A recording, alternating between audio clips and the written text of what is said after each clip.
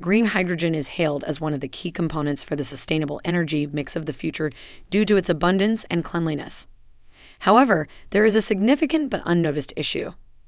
It is a gas having a low energy density per volume. This makes its operation, storage, and transportation challenging and costly. But what if we had an inexpensive way to store hydrogen as a solid? It's possible that a startup has a reliable technology that might hasten the energy transition. For heavy-duty e-mobility applications, including buses, trucks, trains, and ships, hydrogen is a crucial fuel source. This is due to the fact that these large-scale vehicles need more energy than batteries currently have available. But as long as hydrogen is available, a fuel cell doesn't need to be recharged like a battery. Compared to batteries, fuel cell electric vehicles have a greater driving range and require less time to refill. One problem with hydrogen fuel cell cars is the challenge of securely and affordably storing a large amount of hydrogen on board. High-pressure storage containers are necessary for storing hydrogen as a gas, but they are also more expensive and dangerous to maintain. As an alternative, you may compress it and make it liquid. However, hydrogen begins to boil off around minus 252.8 degrees Celsius or minus 423 degrees Fahrenheit. However, if we store it as a solid, we would be able to pack more hydrogen into a compact space than storing its liquid phase. Additionally, this method would be less expensive because it wouldn't require high pressure or freezing temperatures. This would be a low-cost method of extending the range of hydrogen-powered electric vehicles, allowing them to compete with fossil-fueled vehicles and perhaps even battery-powered ones. This is the reason why solid-state hydrogen storage applications have been the subject of extensive research. To achieve this, we can bind hydrogen to a metallic compound in a process known as adsorption. In this instance, the hydrogen atoms penetrate the surface and attach to the absorbent's internal structure. You end up with what is known as a metal hydride. A startup called Plasma Kinetics has developed a slightly different approach, though. This is a 3-pronged zero-carbon technology that performs numerous tasks, including capture, storage, and distribution as advertised on their website. Compared to a lithium-ion battery, hydrogen has a higher energy capacity and lower cost. A 5-minute recharge time is possible with this tech. Back in 2009, Plasma Kinetics introduced their light-activated energy storage technology to the U.S. Department of Energy, who first defined it as transformational. However, they then changed their opinion a little while later to call it disruptive. Apparently, their tech provides an energy source that falls under the U.S. national security umbrella. For that reason, the U.S. government restricted Plasma Kinetics' patent until 2017, which slowed down their progress. The company received explosive news when they found out that their business activity was limited by the international traffic and arms regulations. In other words, they can't sell their tech for missile fuel applications, which was their target anyway. At atmospheric pressure and room temperature, a nanophotonic filter created by Plasma Kinetics traps hydrogen onto a graphite-based internal structure.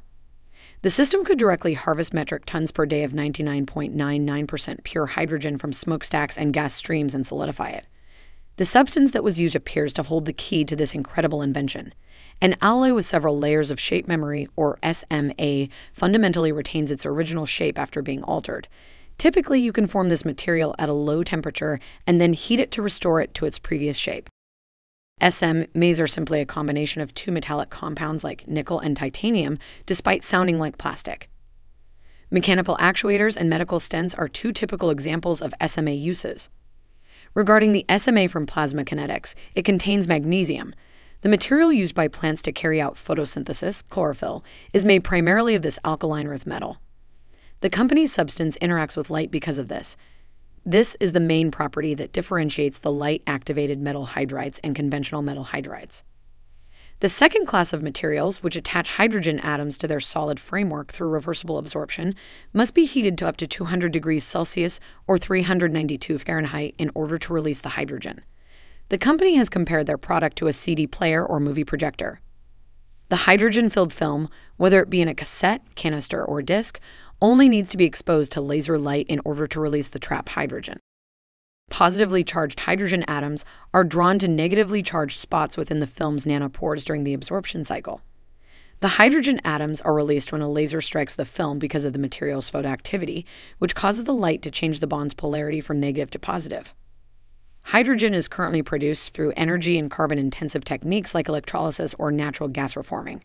Because of this, the zero carbon capture technology from plasma kinetics might significantly reduce the environmental impact of producing hydrogen.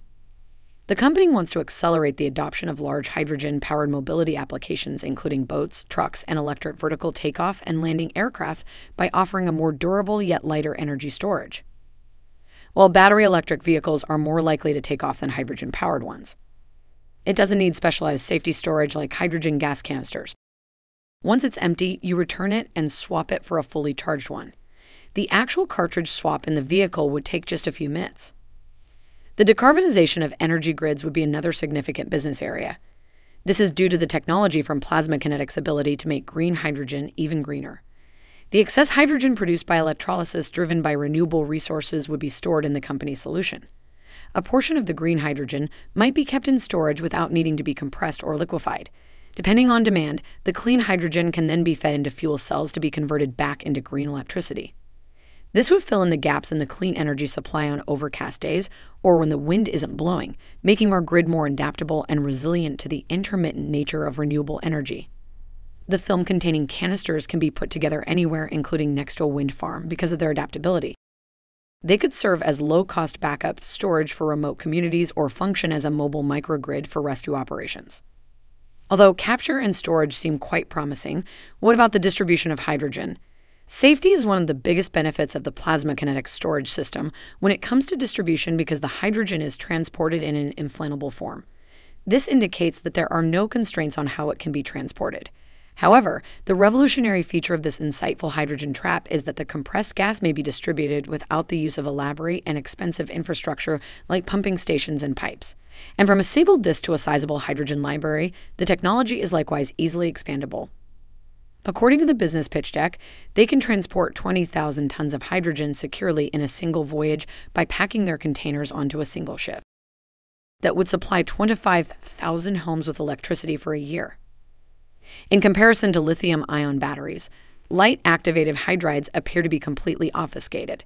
In addition to having a better energy density, Plasma Kinetics claims that for the same amount of energy stored, its technology is 30% lighter and 17% less expensive than lithium-ion batteries.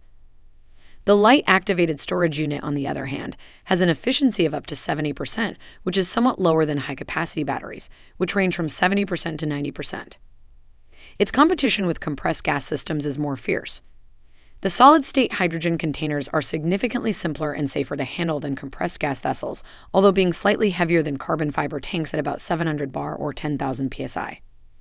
Additionally, whereas plasma kinetic design uses materials with a lower energy cost than highly pressured storage, it has a lower energy density. According to business calculations, employing one of their light-activated hydrogen trucks rather than a compressed hydrogen-powered vehicle would result in fuel savings of 20,000 euros per year. This is due to compressed hydrogen being 50% more expensive per kilowatt hour than solid-state hydrogen. In addition, a compressed gas hydrogen truck would require refueling infrastructure costing 2.3 million euros per station, unlike the plasma kinetics technology. The main disadvantage, according to the founder of the business, is that you can't simply plug your car in at home and recharge it like you would with the standard battery electric vehicles. This is due to the fact that before you can turn stored hydrogen into power, you must first feed it to a fuel cell. The film depletes, however, the cartridge or film can be used up to 150 times. Deuterium, the heavier twin of hydrogen, fills the material's nanopores and is the cause of this. But the discs are 100% recyclable, and you can even recover and sell the deuterium to cover the recycling costs. Hydrogen will play a key role in the energy transition, but we'll make the most out of it only with viable and efficient storage technologies. Solid-state systems like this seem to be the way forward, and plasma kinetics putting its best step forward. If you like this video, hit the like button. Send us your thoughts and comments in the comment section below. Be sure to subscribe for more. Thanks for watching.